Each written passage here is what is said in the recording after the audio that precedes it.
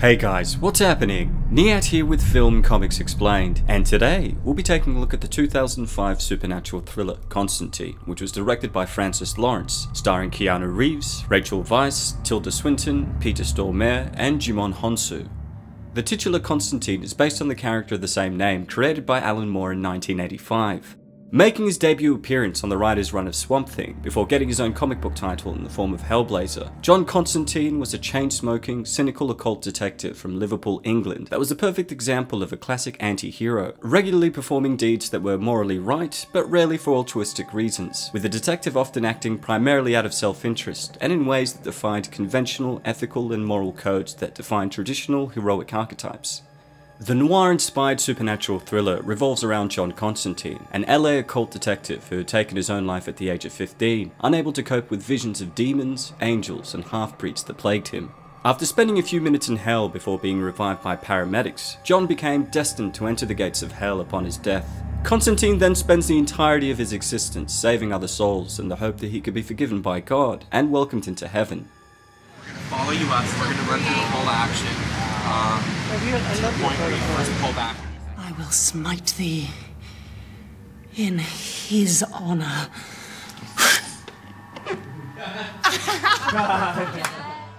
Pre-production for the film began in the late months of 1997, with the hiring of Kevin Broadbent to write the screenplay, and by 1999, Paul Hunter was attached to direct the film. Hunter was then replaced by Tarsem Singh, but the director chose to abandon the project in favour of working on the mind-bending Cell, in part due to creative differences that arose with the adaptation. Nicolas Cage was also pushed as a frontrunner for the role of Constantine before Keanu Reeves was finally cast in 2002, followed by the confirmation that Francis Lawrence would be directing in what would be his feature-length directorial debut.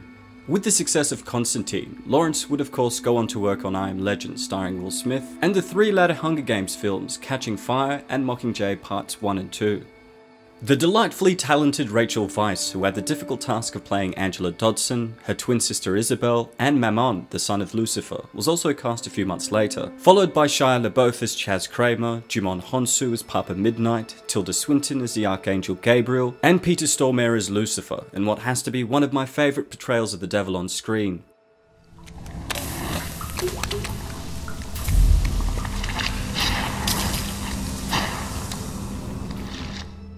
In the comics, we would see Constantine use his magical lineage, cunning, intelligence, as well as his violent and antisocial behaviour to establish himself as one of the most notorious warlocks on Earth. The film takes some of these facets like his chain-smoking, cynical outlook on life, devil-may-care persona, and his job as an occult detective, but it changes his demeanour, appearance, and his origins by explaining that he was born and raised in LA. And while we do see him use his cunning intelligence and his magical abilities in the film, it's unclear whether this was due to his family's magical genealogy or simply something he developed on his own.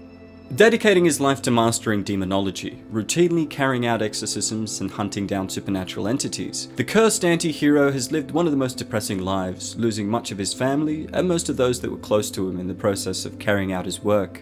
The subject matter of the Hellblazer comics is so bleak that DC published Constantine's line of stories through Vertigo, an imprint of DC created in 1993 that enabled them to publish stories with more graphic and adult content that didn't fit within the restrictions of the Comics Code Authority, thus giving them more creative freedom without affecting the image of their leading publication. Unlike other wizards found in popular culture, Constantine would scarcely use magical spells, preferring instead to rely on his cunning, his vast knowledge of the occult, his skillful manipulation of enemies, and even friends towards the attainment of his goals. The film uses some of the same characters, features a similar tone, and borrows a few plot elements from the Dangerous Habits and Original Sin story arcs. However, it also takes many liberties by reinventing the character and the world around him, ultimately changing who he was at his core by its conclusion, which is one of the main reasons it's disliked by those that love the comic book character. I mean, the Constantine in the comics was inspired by Sting. He lived and mainly operated in London, wore a brown overcoat, and he was even in a punk rock band called Mucus Membrane. While the Constantine Keanu Reeves portrays goes in a very different direction, with his visual style taking a more gothic route. And although he's still cynical and manipulative, the character doesn't seem to have the same energy and humour as his comic book counterpart. Now, the film sees Constantine uncover the plans of Mammon, the first son of Satan, who is planning on taking over the earth, with the hope of eventually overpowering both his father in hell and God in heaven to become the sole ruler of all existence. In order to achieve his rebirth onto the earth, we're told that he needed the help of a powerful psychic and the help of God. To this end, Mammon possessed a woman called Isabel, who, much like Constantine's friend Father Hennessy, had recurring visions of the paranormal, fulfilling the role of the psychic he needed. And when a scavenger uncovers the Spear of Destiny in an abandoned church in Mexico, which was the lance that supposedly pierced the side of Christ as he hung from the cross, he too is also possessed and begins to make his way to the US under the control of Mammon, giving him the assistance of God he required. While half-breeds of angels and demons were allowed to live amongst us and influence people in a wager both God and the devil had since the creation of humanity, the laws that stopped fully-fledged demons and angels from walking the earth were broken by Mammon as his sinister machinations kicked into gear. Constantine is first alerted to this after he'd successfully exorcised a soldier demon from a child in the film's opening, a type of demonic hellion that should not have been able to enter our plane. This is succeeded by an attack from another demon, causing a bewildered Constantine to seek the help of Papa Midnight, an old friend and witch doctor who ran a club that served as neutral ground for half-breeds. Midnight initially dismisses his claims, asserting that the balance between heaven and hell had and always would be respected by both sides, but later aids Constantine in his conflict with Mammon. The apathetic John also begins to change as a character once he's informed that he is doomed to spend eternity in hell after his death by Gabriel, in yet another magnetic performance by Tilda Swinton. And you're going to go to hell because of the life you took.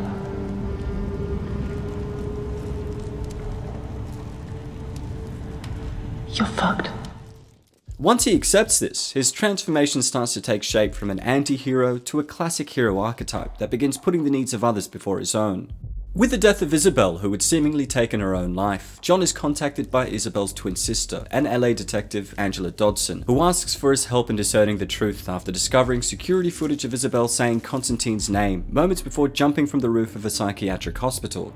Insisting that her sister was a devout Catholic that would not have possibly committed such a sin, Angela persuades Constantine to momentarily transport himself back to hell with the assistance of a familiar, where he confirms that Isabel was indeed damned to eternally relive her demise. When they visit Isabel's room in the hospital, the two discover a clue directing them to a prophecy in the Satanic Bible that stated Mammon would at some stage attempt to claim Earth as his own. This was the very reason that Isabel had jumped from the roof, defiantly resisting Mammon by denying him the ability to use her as a vessel for his rebirth.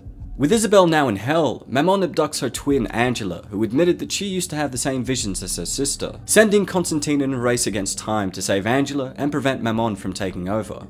After fighting through a horde of half-demons, both John and Chaz find Angela. An invisible entity revealed to be Gabriel then kills Kramer, who had previously expressed her resentment of God's favoritism towards humans. Her plan was, in essence, to unleash hell on Earth to weed out the majority of humanity, which she believed were unworthy of God's love. Gabriel then casts Constantine out of the room using her powers, and begins driving the Spear of Destiny into Angela to free Mammon. Left without any other options, a hopeless John cuts his own wrists, knowing that his soul was the only one Lucifer would come up to personally collect. When he arrives, John informs the devil that his son was planning on usurping him, leading to Satan stopping the ritual in the nick of time and him sending Mammon back to hell. When granted a single wish by Lucifer out of gratitude, Constantine selflessly requests that Isabel be sent up to heaven from hell in exchange for him. But when the devil attempts to transport John to hell, he's stopped by God, who begins carrying Constantine into heaven for his sacrifice. Furious that his most sought-after soul would now be forever out of his reach, Lucifer healed John of his injuries and cured him of his lung cancer, with the hopes that he would once again damn himself to hell.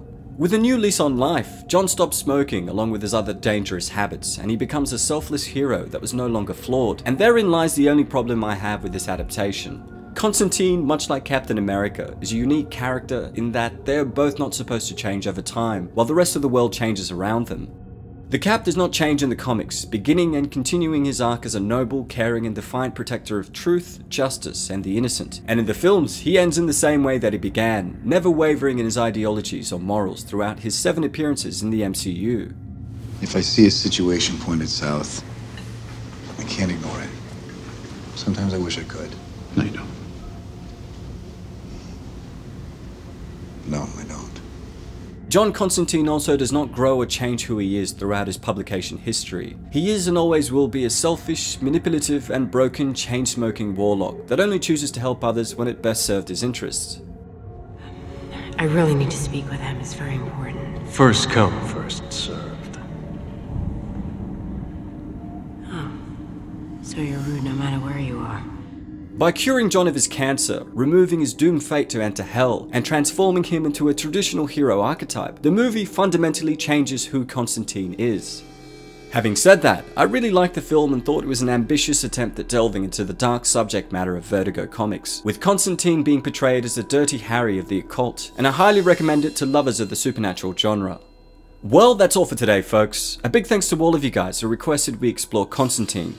Don't forget to hit subscribe and click the notification icon to stay up to date on all my content, and if there's anything else you'd like to request, please don't hesitate to ask.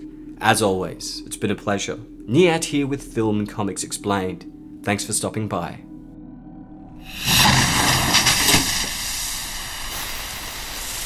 Holy water?